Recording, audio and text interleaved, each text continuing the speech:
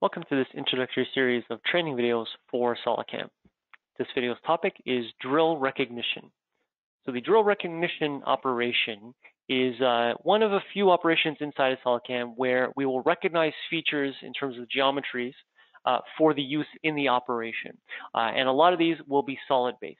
So let's take a look at the first one in this series, the drill recognition. To get to the drill recognition operation, you can either go to SolidCAM operations, recognition, and then there's drill recognition there, or you can go to SolidCAM AFRM, and there's drill recognition over there. So basically, the drill recognition is differentiated from the drilling operation in that the geometry that you select has certain functionality in there to analyze a solid for those drilled holes, whereas in the drill operation that we saw earlier in this introductory series, you are choosing you're manually choosing the points, either by a face selection or point selection. To review the basic drilling operation, I'll refer you to the introductory video in this series. For drill recognition, I'm actually just going to go and do it the old way, right click, add milling operation, and then we'll go to drill recognition. So the workflow of this operation is again very similar to all the other operations inside SolidCAM. We're going to start with the geometry. And when we click New Geometry, we're actually looking for some drilled features, but we can actually do it using some filters over here. So to differentiate what these filters do, let's just do find holes of the whole thing. You can see it recognized all my holes. And it found the drill points at the center of each one. So that is including the countersinks and the counterbores. That's actually just looking at the original hole. So one other thing that differentiates drill recognition from the drilling operation is that it's actually looking at the final drilled hole. So these countersinks and these counterbores are not actually what it's looking at. It's looking at the final hole there. So when I do things like hole diameter, I'm actually looking at the internal diameter. So for instance, let's take a look at from this small diameter here to a larger diameter over here. So from to. Now, if I do an analysis of the part, we'll see that it ignored those small diameter holes, but also included those other ones. And that's because the actual hole on the inside falls in between there. So it actually is kind of like a hole diameter selection on the face of the part or on the solid of the part as well, if you really look at it. Let's get out of here. Let's go back in. Hole type. I actually kind of skipped over this, but it's pretty essential. If you wanted to make sure you only did, let's say, the through holes, I could just check the box that says through hole, find holes, and on my part, I actually don't have any through holes. So that's why nothing was selected. So I'll put that guy back on. Next up is upper level. So if I were drilling multiple holes on my part and they were all at different levels, I could actually differentiate it by the different upper levels where they start. Now on this part, they're all in the same plane, so this is not going to be useful for me here. But you can imagine that if you had a part with multiple holes and I'm really not looking to start anywhere upper or lower from a particular point, I could actually use this filter here to find that out. Now what also could be useful is not only the upper level, but maybe the lower level, or in this case, the height. So let's say I'm only looking to go from 0 to maybe 1 inch down. I'll find holes, and you can see that it ignored all the holes that go deeper than 1 inch. So that's one way to do it.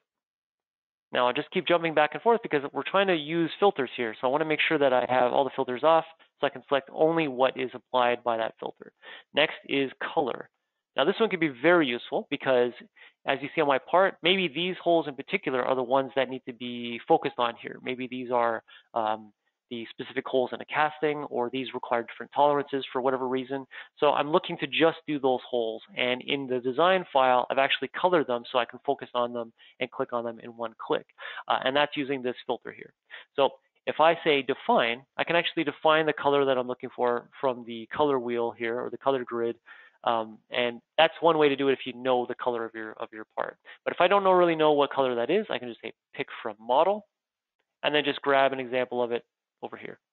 So now I've defined it as being that particular red.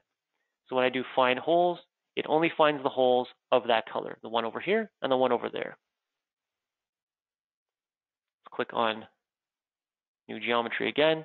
And lastly is the 2D boundary. So for the same reason, I might actually put a sketch around these holes and say only the holes in this area are the ones I'm looking to actually drill.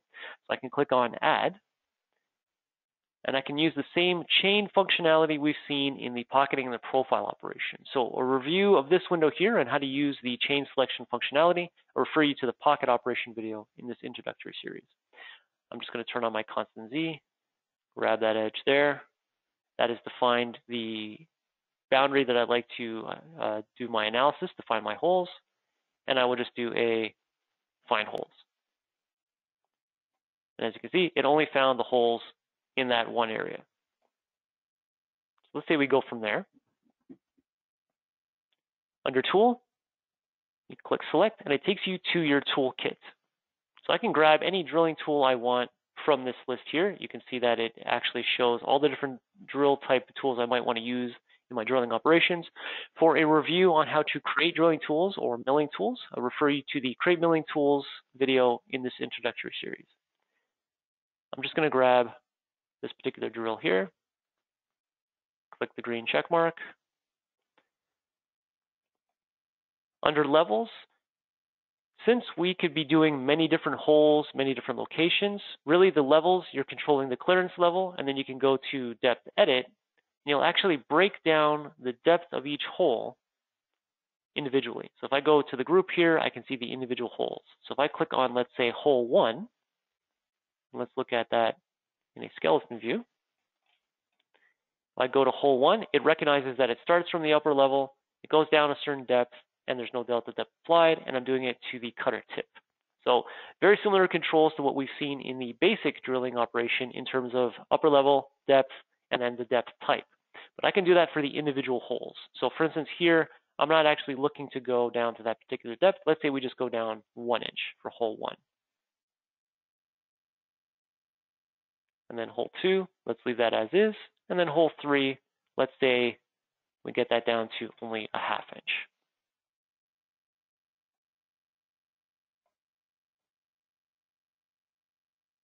So actually, I would have clicked on Apply. So we'll leave that as is. And then under Technology, basically this is the drill cycle selection. This is the sorting of the drilled holes. Again, very similar to what we saw in the drilling operation video where we tell it either to sort them in the default direction, in this case, however they were originally selected in the geometry selection, shortest distance between the holes, or I can follow a particular pattern as selected from this window here. On the right side is the drill cycle type. So according to my post, I have the option of choosing any one of these drill cycle types. If I choose a cycle type that requires additional information, say J83, then I can go to data and plug in that information related to that particular post. Now, if I do a save and calculate, let's take a look at my toolpath. So you can see I did a 1/2 inch, a 1 inch, and then there's the full depth of the 3.5 inches. So I have individual control over the depths in one operation. So the drill recognition is a toolpath best used when you have one tool being used for multiple holes, but each hole has a different set of parameters: upper level, lower level, depth type. If you're doing countersinking, you can actually countersink individual holes to different depths. Lots of different functionality here.